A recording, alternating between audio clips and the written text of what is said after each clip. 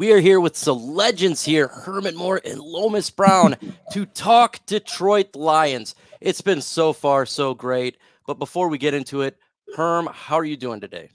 You know what? I'm doing good. I have to hurt myself if I was doing any better. Oh, karate chopping and stuff going on there for sure. Karate chop Lomas Brown over there. Oh my goodness, I haven't heard of that one before. I don't want to be doing that good, Herman Moore. Where I hurt. I'm just saying, I got to be able to bring it down a little bit, man. That's how great I'm doing. All right. I'm happy for you. He's ready to get back on the field, that's for sure. We got Lomas Brown. How are you doing, good sir? I'm doing great. I'm doing fantastic. I'm not trying to hurt myself like Herman J. Moore is. So life is good. Very, very good. And so is the Detroit Lions right now. So I want to get your guys' perspectives. You played for the Lions, the greatest of all time. So what do you guys see from this football team this year, this Dan Campbell football team? Lomas, you're in the building. You see a lot. What is taking place overall with this team? Yeah, I think he got a group of like-minded guys, guys that have been cast off from other teams, guys that have been considered underdogs. It's not all about the glitz and glamour with these guys. And I think he got a lot of young guys, I have to emphasize, believing in his philosophy, believing in the rest of the coaching staff philosophy. I think Brad Holmes has done a great of bringing in this talent. And right now they believe. They're a confident group. They're playing great on defense and they believe. And that's what's all about, like the belief and actually doing it. Herm, what are you seeing from this team? 5-1, beating up on teams by 14 points as of late. Thoughts? What I'm saying is a group of guys that are playing together because they don't have to be household names. They're playing unselfish football. And in doing that, they don't realize they're making a name for themselves as a team that I think the nation is really enjoying seeing the transformation that has taken place. I think they like the personality and what they've seen with Coach Campbell, with what Brad Holmes has been able to do with the front office. And then when you look at the players who ultimately are the ones who have to get it done, they're a band of brothers, and they seem to play with not a chip on their shoulders, but with the confidence that is required to say there's a task that needs to be done, and that's to go out and win football games. And it doesn't matter who the stars are; it doesn't matter where it comes from, and they seem to embody that. And that has to be great for someone like Coach Campbell to see. The communication, I told you before, I said this when they first came in. I said, because of the coaching staff type players that he's brought in and the type of person that Coach Campbell is, that if he can crack that communication gap that seems to bring teams into a place of where it gets off the rails when things go bad, but get this team where they feel like they're in it together, that they're going to do something special. And that's exactly what we see happening here. And they didn't have to overspend. And as Lomas said, they didn't have to overspend to get the players to this level that they have, that other teams have had to kind of sell the farm for. And that's what I think gives them the sustaining power to actually be able to do this long term. This isn't just a flash in the pan. Oh, 100%. PFF just came out today. Offensive line for the Detroit Lions ranked number 1 in the NFL. Now, we got a great offensive lineman here. We've had injuries on this offensive line. What has taken place to this offensive line that we are dictating the line of scrimmage there, Lom? Yeah, the great thing is, like you're saying, they're rated, and they really think about the injuries that they've had up front, early in this year. And so they really still, I don't think, have played as a total group for a whole game. So that's impressive for them to be number 1. But one, you have to give credit to those guys, because that's something we talked about during training camp when each and every one of those guys, from Penei Sewell to Taylor Decker to Frank Ragnow, all these guys, Jonah Jackson, they talked about wanting to be the number 1 ranked offensive line in the NFL. And right now they have achieved that. That was one of those. You give Ben Johnson a lot of credit, the offensive coordinator. he's been calling some great games, and he's also been designing some great plays to put guys in position so they can have success. So everything kind of works together, but it all starts and stops with the offensive line. Jared has been protected very well this season. When they want to run the ball, they can run the ball, and we know how important that is, especially when you get in tight games. We'll see how it is now moving forward without David Montgomery. I don't know how long he'll be out, but we'll see how the run game looks moving ahead. But I think the O-line's done a great job this year, and I expect them to continue to do that. Statistically speaking, Tampa Bay Buccaneers a top 10 defense, very stout defense. And the Lions were having a little bit of trouble, not, trouble in the fact that they're so good offensively, but you're going against a good defense here.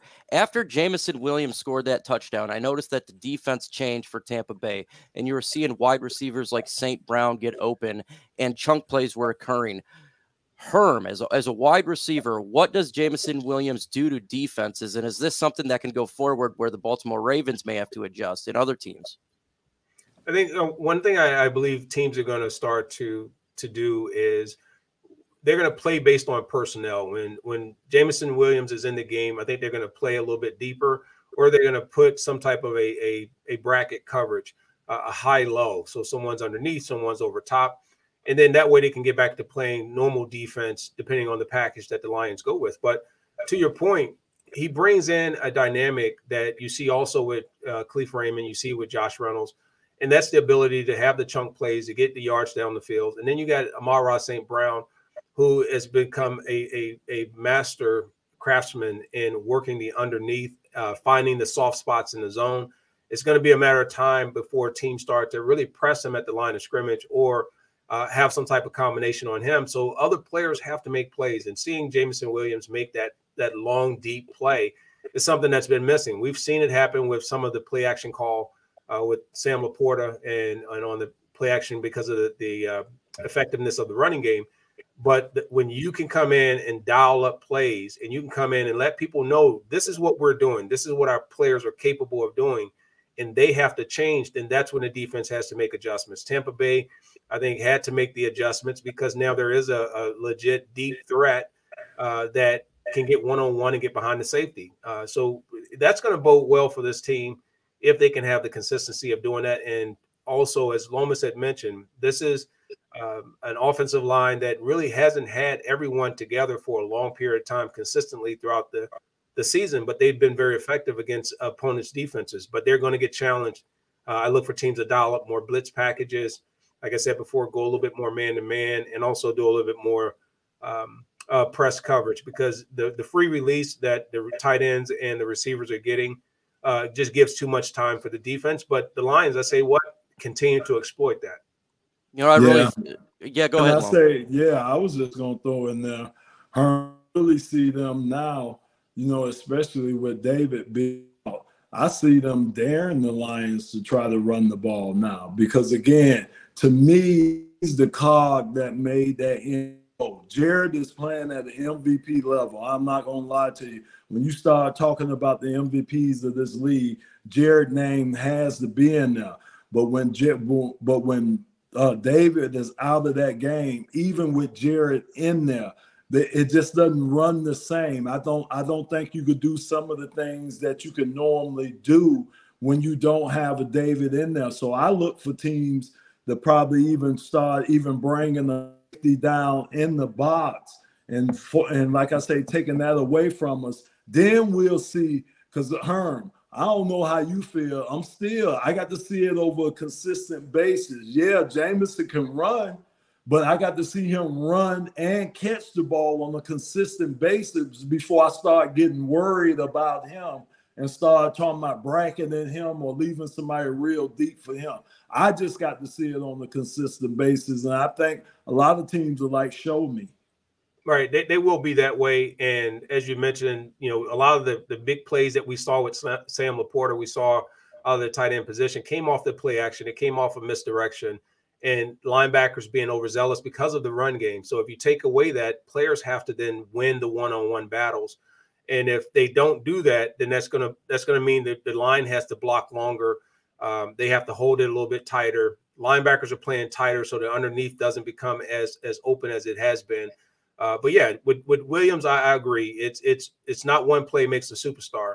It's going to be, can he do that over time, and will he not be just a one-trick pony? Meaning he's only good for the deep throw, because that's too easy to defend. Down in and down out. He's going to have to definitely show that he has the hands, he has the tenacity and the capability to make the tough catches over the middle, to do the other dynamic routes that makes him a complete wide receiver. Hey, Lions are winning on 3 phases, but how about a 4th phase? We talked about this, Lomas, before we started recording. The Lions fans traveling. Yes. You're there. What are you seeing in the impact that it's taking place, all these fans at away games? Man, it's unbelievable, man. Man, I'm telling you, man, it'd be so much fun because I go down on the field before the game and I get a chance, just to walk around on the field. And like the Lion fans be the first ones in the stadium. They always come all the way down to the lower bowls, even though they know most of their tickets are way up there and stuff. And then they be so enthusiastic. And then when we win the game, man, especially with like Tampa Bay, they start leaving early. Man, you see all that blue from way down there just start coming till we had the whole lower bowl all the way around the field was full with Lions fan, man. And it's been like that in Kansas City. It was like that in Tampa. It's been like that every road trip we take. Green Bay, we took over Lambeau. So, man, they just needed, and Herm, the fans just needed something to cheer about, man. That's all they needed, man. They've been there. They was there when we were there and told us back when we were in the locker rooms, man, if y'all ever won the Super Bowl, you would own the state of Michigan. So we just couldn't get it done. But the fans, they've been there. It's got to be amazing to be there to see that. And as much as I've heard about the Lion fan base traveling now, and I think we've been there in spurts in past years, but now that you have the ability to stand behind something and truly be a fan behind a team, and a lot of people are saying, well, they're bandwagon fans that are jumping on. No, it's not. It's fans that now are coming out because they have something to follow and they have something consistently to cheer for versus spending that time, energy, and effort and getting the same result. So it's wonderful to see that. I mean, Pittsburgh, everyone who knows this, and I am a Lion Nation bleeding blue. You know that all day. I'm from the East Coast. I grew up as a Steeler fan. And that was their nation traveled. And it's so great to see that now I can say our Lions Nation travels and we're taking over stadiums. Like, that's the other part of the game. Watching to see if we take over a stadium. So seeing that happen is great for us as alum. I know you're excited. I'm extremely excited, but I want to see this keep going. And I'm looking at the schedule. Now, I'm not kidding you. I'm looking at the schedule that is remaining. And you can't help but start to go, well, maybe. Just maybe, because I don't see any impossible games left on this stadium. I mean, on this the schedule. I see the Lions with an opportunity based on what I've seen and watching a lot of teams are going to face play. There's only a handful that I say are going to be problematic, but there's the other 90%. I don't think you just walk over and say the Lions can't win those games. Yeah, I think they can. I think the biggest thing is just the injury bug. That I think that's going to be the biggest thing for the Lions, because I agree with you, Ern. I think this is a tough game in Baltimore coming up. I also thought Tampa Bay was a tough game, and they passed that test. Old gritty game, how they played Tampa Bay. I expect more of the same this weekend with a good Baltimore team, even though Lamar Jackson, that's a different animal. But with their defense, I expect more of the same. But you're right. If you start looking at, then you're talking about Vegas after that, and then a bye week, so if you start looking beyond that, you're right, man. I mean, 12, 13 wins, maybe more than that. That doesn't seem out the realm. Dan Campbell said last year, all roads lead through Detroit, and it's looking like it potentially could be that. Moving off the field, though, Herman, I hear you've had a project in the works for a couple years now. Can you explain this a little bit?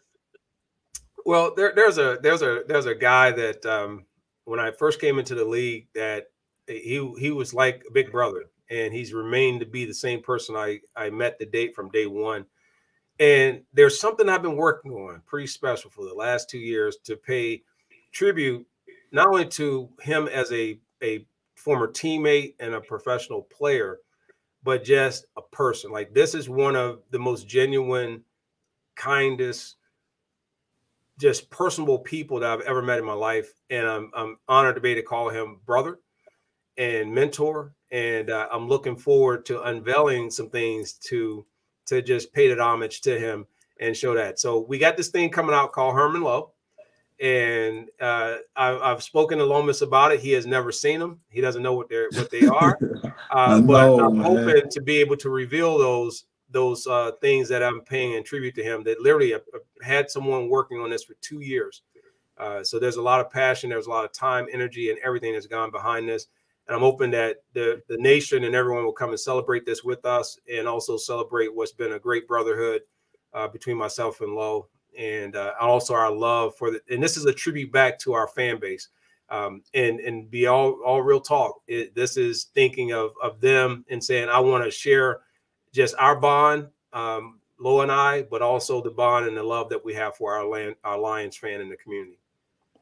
That's so awesome. Yeah, I want to see it too. I'm like, all that, everything he said, and I want to see it. So I'm like, he been teasing me like this, man. I don't know why Herman playing with my emotions like that. Come on, man. No, what's wrong with you, man? No, man. This is because this is, anyone who knows us know we thick as thieves, man, and that we're very much different, but we're very much like-minded in terms of how we roll with the community. We love people, man. We love the fact that we were given this beautiful opportunity to play a professional sport, and we played at the highest level.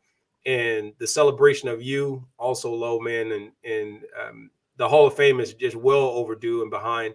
But seeing you go into the pride of the Lions, which is also overdue, I'm excited for that. So this is just me, man. Everything I'm going to show you, everything I'm going to share comes from nothing but deep love, bro. And just fun times that I go. If anyone wants to know who you and I are, they'll get them out of this. I'm hoping they'll see the depiction that we put inside of this work, and it's very artistic. And but we're looking to roll it out, and I'm asking the fans to join us, and also the communities, and we're going to do a lot of this for fundraising as well. So come out and support us for it. All right, that is so awesome here. Before we go though, quick prediction: do you guys got the Lions beating the Baltimore Ravens, Loam, or do you got the Lions winning, losing? What do you got for Sunday? Well, for me, I think it's going to be a close game. I think it's going to be more the same, the Tampa Bay game. I think the Lions just really have to contain Lamar Jackson, and I think they'll be able to put a lot of pressure on him. Not really impressed with his offensive line. Hopefully, we'll be able to keep doing what we've been doing up front on the O-line, protect Jared. So I think I'm looking more like a 24, maybe 14 game, somewhere around there. Nice. Who you got? Oh, I got the Lions. Okay. Yeah. Because I need this Kool-Aid and everything else that they got that's blue to keep rolling. I am picking them, but I'm only picking them by a field goal. And the reason being is I think Lamar is going to be a problem, but I think the offense has found a rhythm and a way to get to the end zone, even if they have to work their way in. And I've seen them be able to do that. They don't have to throw from outside to get in.